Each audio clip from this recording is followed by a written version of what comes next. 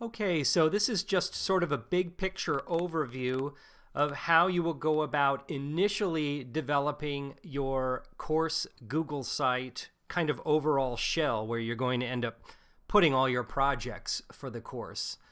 So here I am on our course website, and I am going to go to the first project that you need to do other than your About Me page. Your About Me page is going to be something you actually put in your Google site that you're going to make. So here I am on the course web page that explains a little bit about what pages I need to make initially, and I'm going to copy that just for now so I can remember. I'll copy it and I will paste it into my text program so that I could refer back to this. These are the pages, initial pages I need to make in my course website. An About Me page and the case study class that you'll be using throughout the semester, and a menu page for your instruction improvement projects, etc. Okay, so I'm at this site, and now I'm going to walk you through, now that I know what pages I need to make, I'm going to go to create a Google site. And whoops, I'm going to go here. The website is on the project page. It's just sites.google.com. And this is where you're going to create a Google site. Now, in order to do this, you need to log in with a Google account. And if you have a Gmail account, that's the account that also logs into Google. If not, you'll need to create your own Google account first. So if you've never created a Google site before, you're not going to have anything listed here. I've created many in the past, so I'm going to click on the Create button.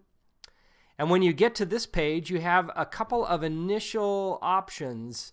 Select a template to use is the first option, and what's best for this class initially is not to click on the classroom site template or any of the others. It's just to click on a blank template. You can always change this later, but initially you're going to want to keep your overall design as simple as possible. And so then you need to type a name for your site, and I will just type in EDET 454 sample as my website, and down below it will automatically create the web address for it, and it will tell you if there's a problem, if somebody already has it. It could be anything that you want, though. Should make it probably something related to the class so that it makes sense to you. I clicked on the I am not a robot option. I am not a robot. I wonder if it heard that. And then I'm going to click on the Create button. So it should, if everything works out well, it should create my initial website. And there it is. It starts off very simple, and one page is what it starts off as. And when I go back to my list of pages, these are the main pages that I want to make sure become part of the menu. Actually, I have pages, and then I have a link back to the course web page that also needs to be included in my main menu. So these things need to be in my main menu. So the first thing I'm going to do is create a page, and I'm going to call it About Me, because that's one of the first, oops, don't know why that happened. It's one of the first things you have to do, About Me. And I'm going to create it, and you'll notice when it creates this blank page that this is the About Me page, and it also shows up in my menu over here. At a later time, if you don't discover it in advance, I'll show you how to arrange the menu on the left in order to be exactly what you want it to be and to look exactly how you want it to look. But for now, I created an About Me page, and this is the page where you're going to include some specific information about yourself, as well as embed a Google Earth tour so that we can learn a little bit more about where you're from and where you learned how to do some important things. So that's going to go on this page.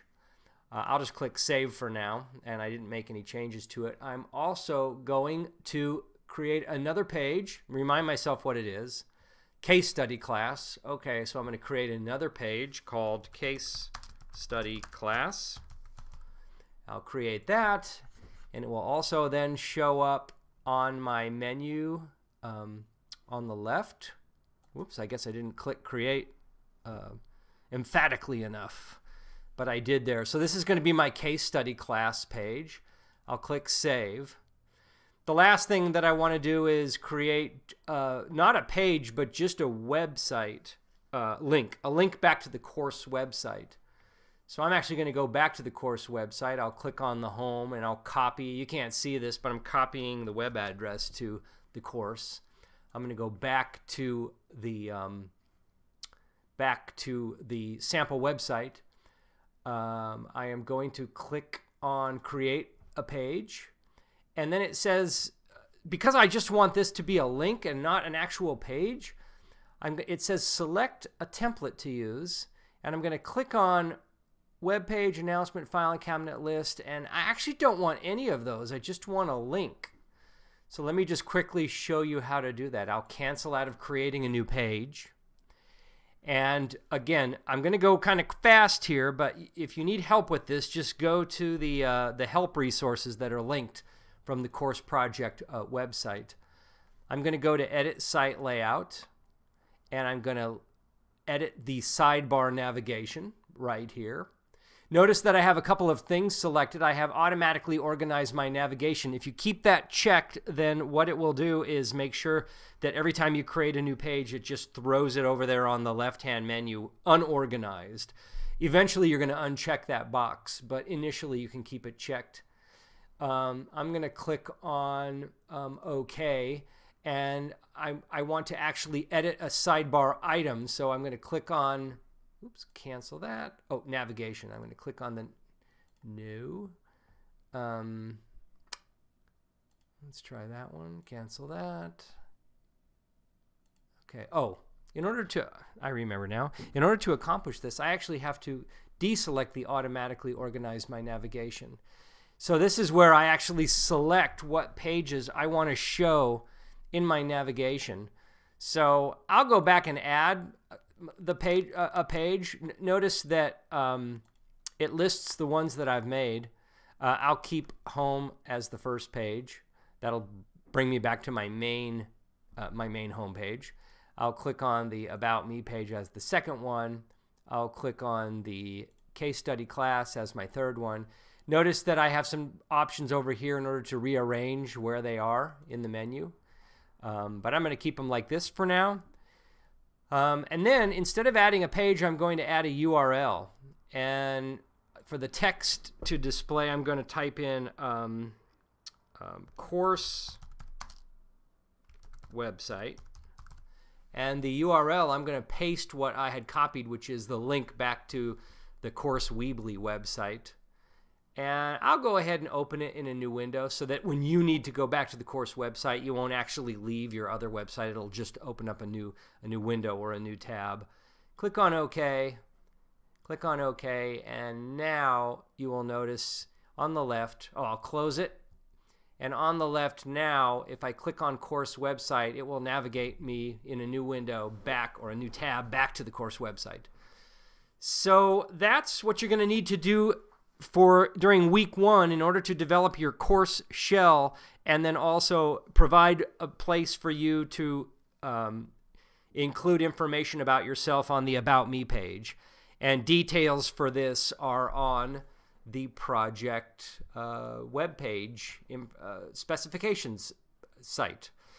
So that's it. I know I went through a lot of this very quickly. What you're going to want to do is go through the directions on the project webpage, and then go to the Google Help site if you need help fixing something. And if something doesn't work, you can't seem to find an answer, please feel free to contact me via email or phone, and I'll be happy to walk you through. Or we can arrange a time to meet either in the lab or my office at a time that's convenient for you in order to walk through some of this stuff.